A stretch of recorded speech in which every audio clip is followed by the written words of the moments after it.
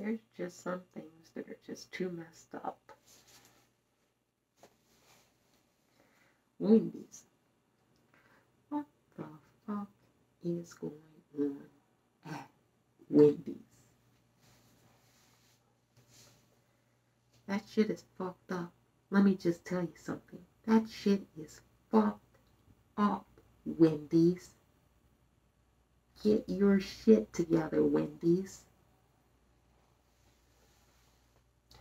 Look, maybe you're the home of the square burger. It's always fresh, you know? It's not frozen, it's always fresh. And maybe that's a good thing. Maybe you do chili, you know? Wendy's, they do chili there. Well, other places do chili.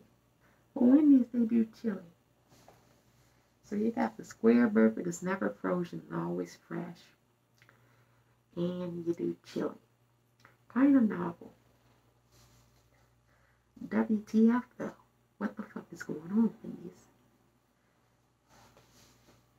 Look, let me tell you about a crazy story that just happened at Wendy's. This is so crazy. You're not going to believe it. But I tell you, it happened. And it happened this year. And it's got a purple people's owl all aggrieved and upset that it even happened. Because there's no way this shit should have happened at Wendy's. So, let's just say it's early in the morning. I don't have the exact time. But it's early in the morning. 1 o'clock in the morning, 2 o'clock, 3 o'clock, 4 o'clock, 5 o'clock. Not after 6 though. It's before 6. Dude is passed out in his car. Get this. He's sleeping. Now, he's in the Wendy's parking lot. Kind of obstructing the driveway entrance. But outside the driveway entrance, you know, the place where people drive up and order their food, then go to one window to pay, the other window to pick up their food. Well, the dude is passed out in his car. His car is off. And he's kind of blocking the driveway. So, you know, all the other customers, they go by, you know, they keep ordering their food and stuff like that. And apparently, somebody has an issue, calls the police on the car. It's not parked in a proper parking space, but you know, not blocking the actual driveway window either. Kind of just in the way, obstructing, but not really impeding. Police show up. They wake the dude. Now, not really sure if you want the police to wake you. I hear they're not really nice. We all know. Anyway, homeboy wakes up in the parking lot. He is aggrieved. He doesn't know what's going on. So, get this though. Homeboy is just upset, but he's having a legit conversation. Now this conversation actually is not like a 30-second conversation with the cop. Oh no. This conversation is a long conversation, y'all. I'm not even talking like 1 minute. You know, my attention span nowadays is like 5 minutes and then it goes, poof, it's gone. This dude and the cop are talking for like 49 minutes. There's video of it. But you can't hear the audio. Which, let me tell you something. They got audio of every cop. So you can hear the audio.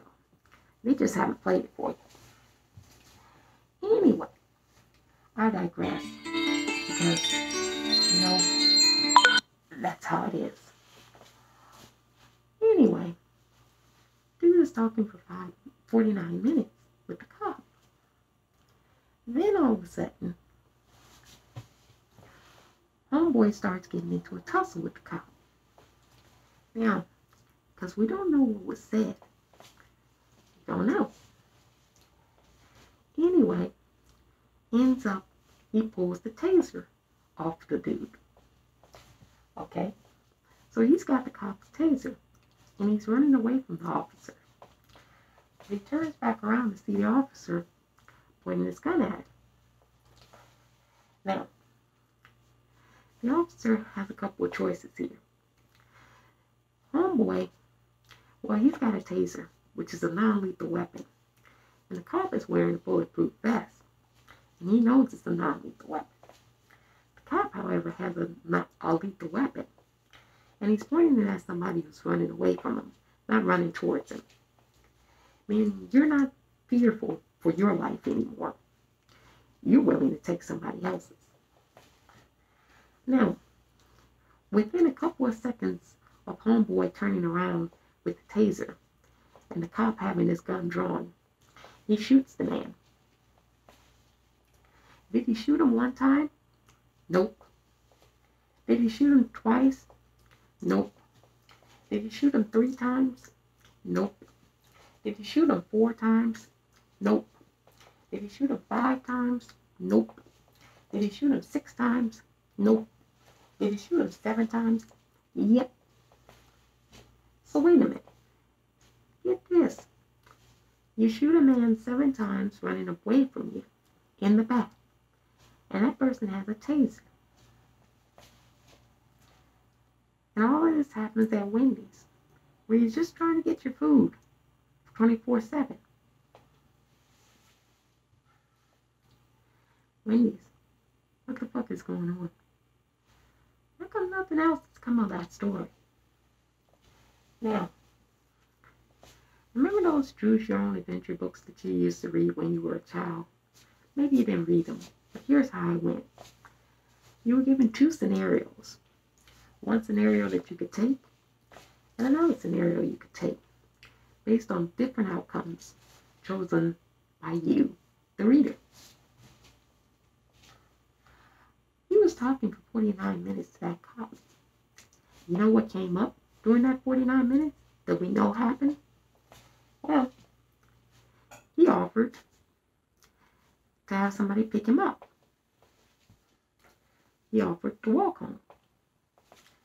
None of these things were allowed because the police said that it was a DWI, driving while intoxicated, which is a crime in the United States and plenty of other places because you're operating a vehicle and you're intoxicated and you can impair someone.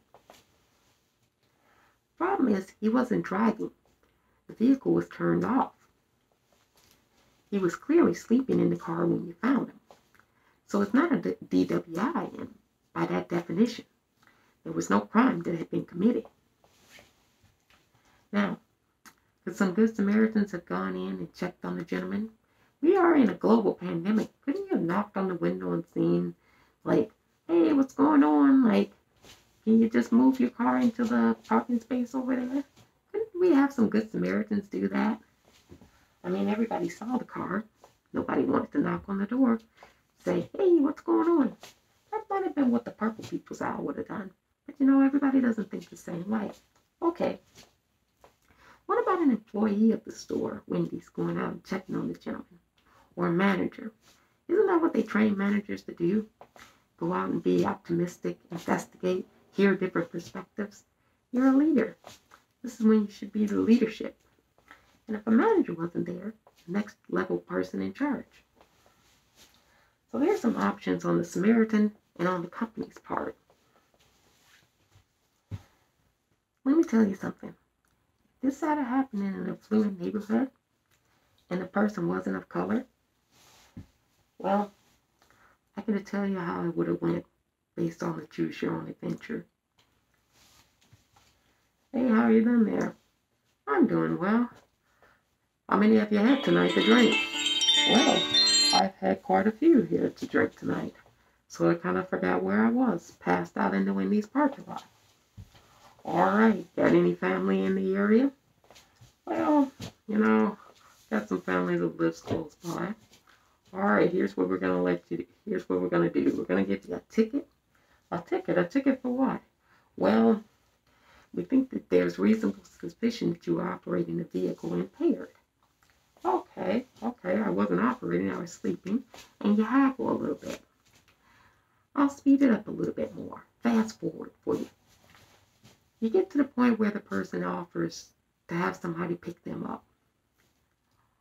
Hey, I can have my girlfriend come by and pick me up.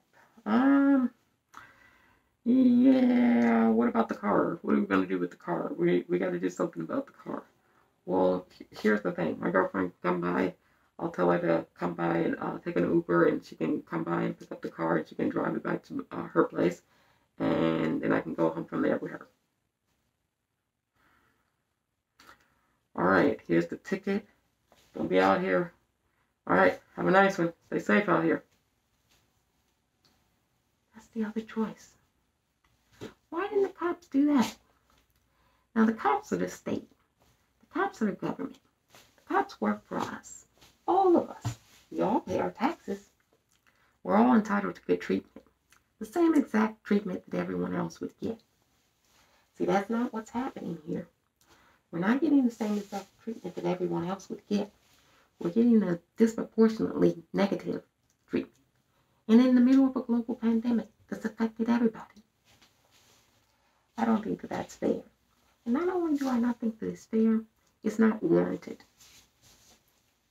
And it's only so long that this is going to be allowed to happen before people rise up against it. And they already are. Look here. That gentleman who lost his life in that Wendy's parking lot. It's a shame. That gentleman had a name and he had a family. And his name was Rayshard Brooks. And Rayshard Brooks should have never been shot in the back that many times by the state. The state could have handled that better. Us as people and Sumerians could have handled that better by checking in on him. The company Wendy's could have hired that better. And the gentleman himself could have handled that better, that situation, and not put himself in a situation like that. We can all handle situations differently and better. The reality is, there's problems. There's problems that are not being attempted to be solved anymore. That's the reality. We gotta attempt, folks. We gotta attempt. Wendy's, you owe a lot. You're gonna have to pay up soon for that. You owe for that. You owe a lot, Wendy's. You owe a lot.